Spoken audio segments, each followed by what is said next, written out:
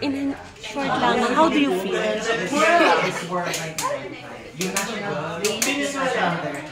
How do you feel now that you have been announced? Kasi parang this comes as a surprise to me, and I'm sure the Philippines will be surprised. I'm glad you're surprised. I was really surprised myself. I mean, this all unfolded within the last 2 weeks, and it's been a whirlwind. So I'm so excited. It's definitely set in now, sitting here in front of all of you. So I'm just excited. I'm ready to start this journey and unfold the best myself that I can be.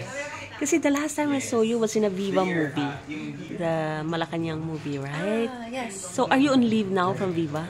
So they're supportive with everything that I do, and I mean, this is such a blessing to be a Miss Universe New Zealand. So they are supportive. I spoke to Boss Vic this morning, and he said, "I'm so happy for you." So that made my heart very happy to hear it from the big boss himself. Which means no movies or anything for the next. Miss Universe will definitely be my only focus right now. I mean, all I'm looking is forward and how I can give back, and this is definitely my focus. How long did you know? When did you know that you have been appointed? Like, when did this happen? Literally 2 weeks, I think. Oh, really? It's been so fast, but like he called you, Josh, or? Yes, the conversation just kind of happened with Eugene, and yeah, they told me that they now have the franchise and they're looking to appoint a Kiwi, and it just really just happened. I'm still sort of coming to terms with it. The adrenaline was pumping during that press con, and I'm just so grateful. So, what makes you feel that you are the best representative of New Zealand to Miss Universe? So, what is it with Frankie? So I really feel like I'm unapologetically myself. I mean, the journey that I've taken in life, I feel like for pageantry, it's been a 10-year journey for me. I think some of you may not know. In 2014, I auditioned for Miss Universe New Zealand when I was living in Australia. 10 years ago, so I'm 29 now. And that wasn't able to push forward because I went with a different opportunity. And pageantry has always been put aside. So I feel like now it's all led me to this very moment. 10 years later, I'm more wiser, I have more experience, I've traveled, and I feel like I'm at a position where I'm not searching for myself anymore. I know who I am, I know where I belong, and I'm excited to share that blessing and empower other women and hopefully more Kiwi women to want to participate in pageantry.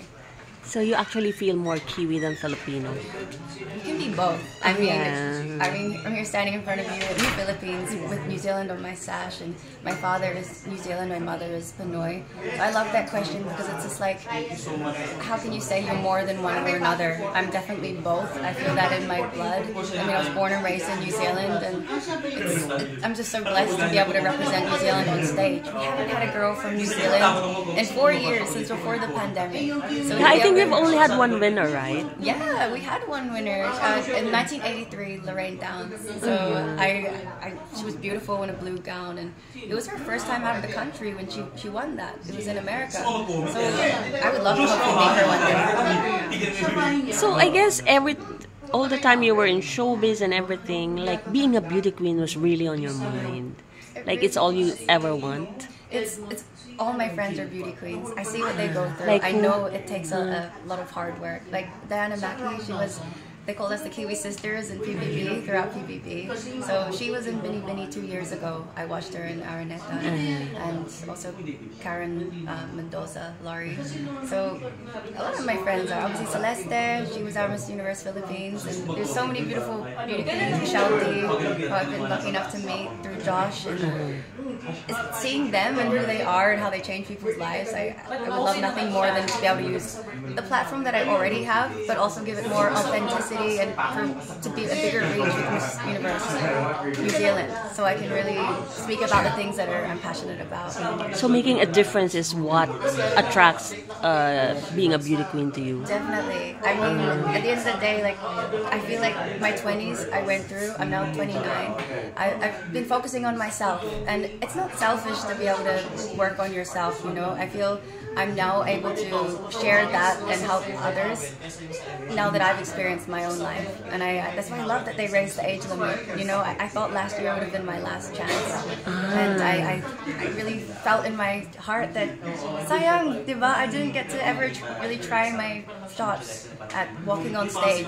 So this is my gonna be on the national stage. It's my first time. Pero Frankie, do you have a dual passport? I do not. So Ah, I'm you in the all process along- of getting my Filipino passport also. You're in the process. Yes. So hopefully, my mom comes here this weekend, so I'm excited to celebrate with her soon. And So you really have a New Zealand I passport. want to have. No, I already have a New Zealand passport. Yeah, you just have a New That Zealand. hopefully Because duals. I was about to ask you, why did you not join the Philippine pageants? Right. Aside from the rules, and it's been on my mind, but to be honest, the stars haven't aligned. I was focusing more on acting in the last few years, and the opportunity has just always been not aligned, I guess. And now I feel like I know now why it was to this very moment. Miss Universe New Zealand was my destiny. Can you tell us more, like in school, were you a beauty queen as well? No, so I okay. come from Dunedin. It's quite a small town. There's no showbiz. There's no. What's the name? Can you pageantry. spell it for me? Dunedin. Dunedin. So it's got a lot of indigenous culture, like Maori, but also Scottish. So I think maybe they would pronounce it like a Scottish. So it's a mixture in my town, but there's no real pageantry. We have this thing in New Zealand called tall poppy syndrome, and it's where What?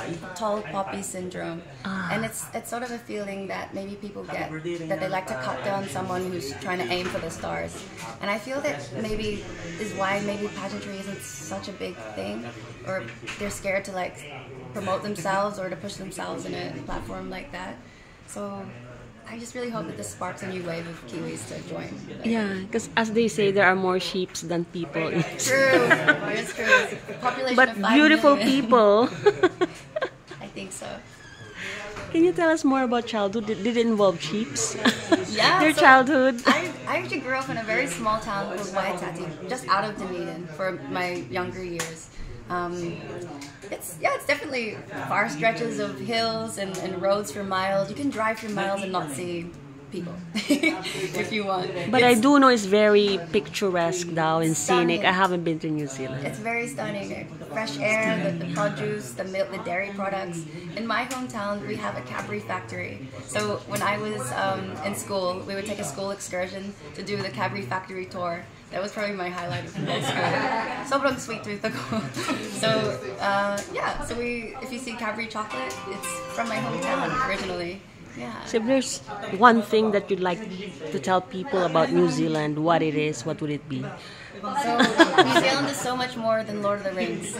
That's maybe the first thing you think of.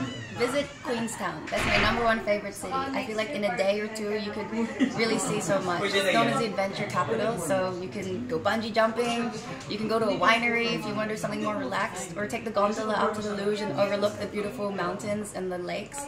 It's really so stunning. So visit Queenstown. That's what I would say. But really, Frankie, you surprised us. You really surprised us. Surprise. Yes. Were the other friends surprised too? They're probably learning as we speak. I didn't tell. It was a very. But small it will be circle. out in the news, you know. No, yeah, I haven't checked my phone yet.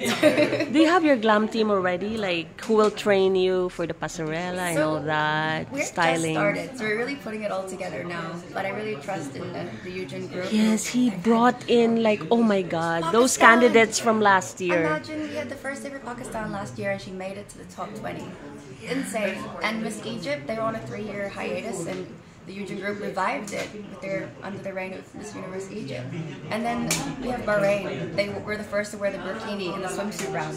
So they've done all these like milestone things in pageantry, and I just can't wait to see what we can do with Miss Universe New Zealand. So Frankie, last question, is this really your first pageant?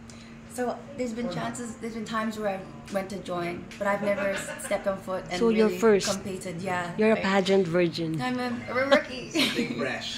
You want someone fresh. Something fresh, but I'm ready. I'm ready at this point in my life Wow, for this challenge. This is so fun and exciting to have you. Well, at least you're still Filipina, you know. Even though you represent New Zealand, you're still Filipina. Can definitely be both. For sure. Congratulations. Thank you. Salamat. Thank you.